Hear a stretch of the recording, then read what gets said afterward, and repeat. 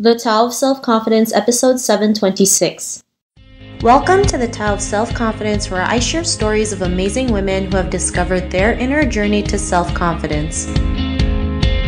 Visit our website at thetaoofselfconfidence.com. Your inner journey to self-confidence awaits.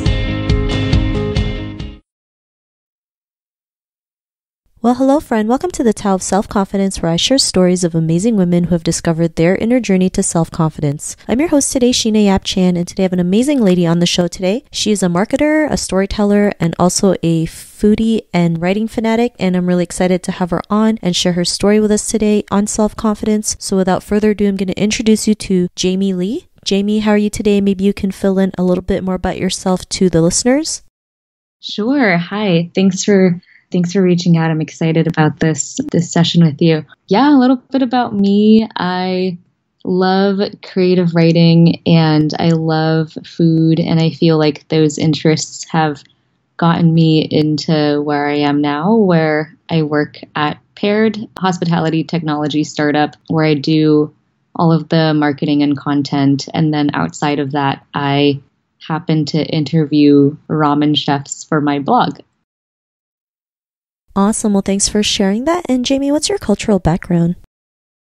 Yeah, so I am Chinese American. I actually was born in China, and I was the second child under China's one-child policy. That's a fun fact. And grew up there. When I was 3, my family moved to New York, and after that, lived there for a couple years and then moved to Seattle. And yeah, I'm a naturalized citizen, but I was originally born in China. Thanks for sharing that. And what would be your favorite self-confidence quote? Oh, I have a bunch. So my favorite one is comparison is the thief of joy. That one I always refer back to a lot. I think it's probably because I fall into that comparison trap a lot. Maybe that's why it resonates. And then another one that I like a lot is confidence comes from just doing it anyway. Thanks for sharing those great quotes. And I think being Asian, just the compare game is just always so strong. Always being compared to your cousins, your sister, students at school. I mean, it's like we've been programmed to compare ourselves all the time, not realizing like it really hurts us. And when we can let go of that, the more we can live for ourselves versus for others. So thanks for sharing those great quotes. And in your own words, how do you define self-confidence? I would say self-confidence is this feeling where you have your own back and you just know yourself so well that you also trust in yourself. And that feeling is so strong that it pushes out any moments of doubt or kind of that inner critic that tends to creep in. So it's where you just feel and you're like radiating this just self-assurance that kind of pushes everything out. And I feel like that would be my definition of self-confidence. Thanks for sharing that great definition. And Jamie, what was your life like before your discovery of self-confidence?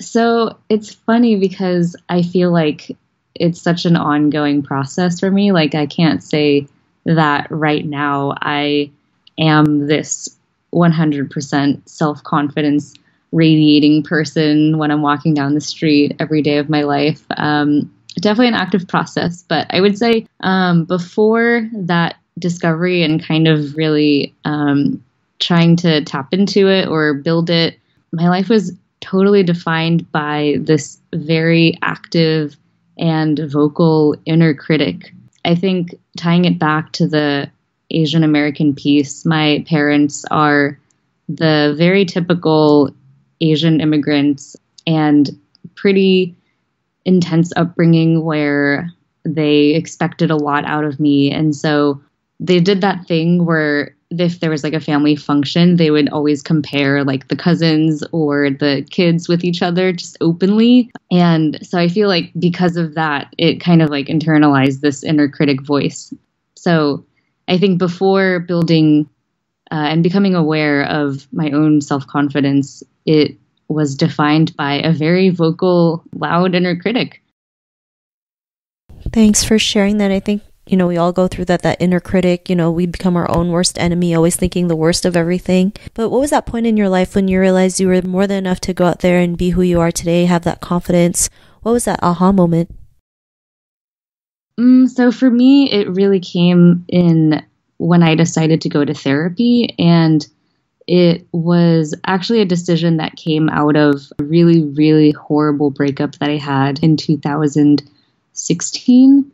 And in doing all of that and going to the visits and doing all the work, I realized so many things about myself, like how my upbringing informed how I approached relationships, how to recognize moments when I am advocating for my needs or I have my own back or not, and also figuring out how to draw boundaries and being vocal about things like that. And it is something that I actually continue to do to this day, because it's kind of like having a personal trainer, but for your brain and your mind. And I'm also fortunate in that I have an employer that provides health insurance that covers a substantial portion of the sessions. So I'm lucky in that way. But I think for folks who are able to access it, I can't stress how important doing that self-work has been.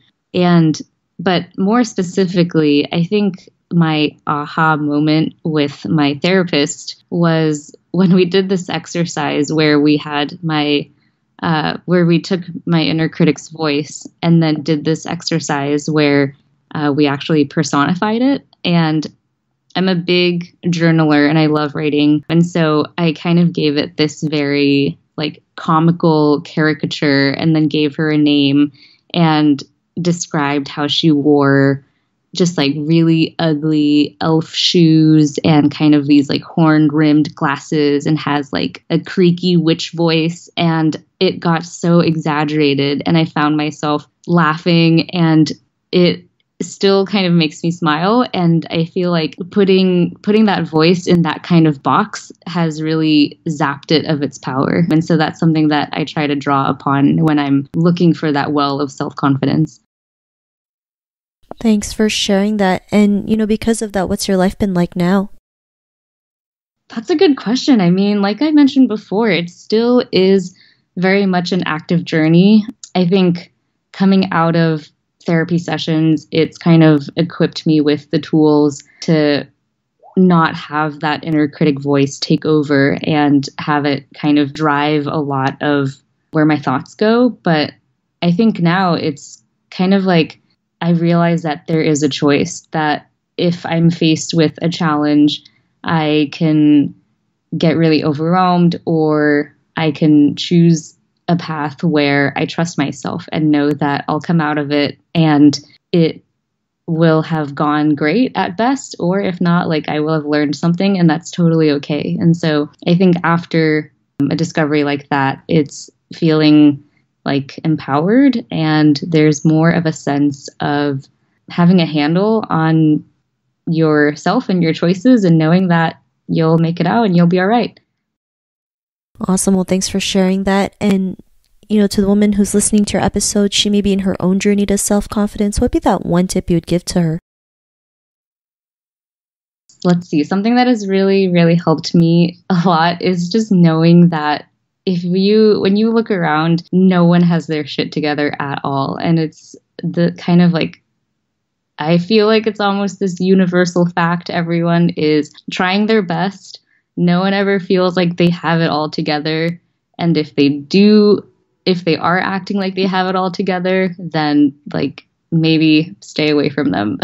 But yeah, I think everyone's on their own path, and not everyone has their shit together. I feel like most people don't. And in moments when you really don't feel like you have your shit together, just reach out. And I feel like talking to other people always makes me feel better. So thanks for sharing those great tips. And if our listeners wanted to get to know a little bit more about you and what you do, or check out some of your work or your food pics, is there any links or social media profiles we can connect with? Yeah, absolutely. So the blog that I write at about ramen, it's called ramentality.com, like ramen and the word mentality. And then for Instagram, my handle is ramen writer, all one word. Thanks for sharing that. And to our listeners, if you want to connect with Jamie, you can also head on over to thetowofselfconfidence.com and search for Jamie's name. Her show notes will pop up along with everything else that we talked about. And I really just want to thank Jamie today for taking the time to share her story and tips with us on self-confidence. So thank you so much, Jamie. Yeah, thank you. It was a pleasure. Not a problem. It was really great having you on the show. And to our listeners, be on the lookout for another new episode of another amazing woman's journey to self-confidence. And we'll talk to you soon. Bye for now. Thank you. Bye. Thank you for tuning in to another amazing episode of the Tao of Self-Confidence. Get your free self-talk tape for building self-confidence by visiting our website at thetowofselfconfidence.com. Your inner journey to self-confidence awaits.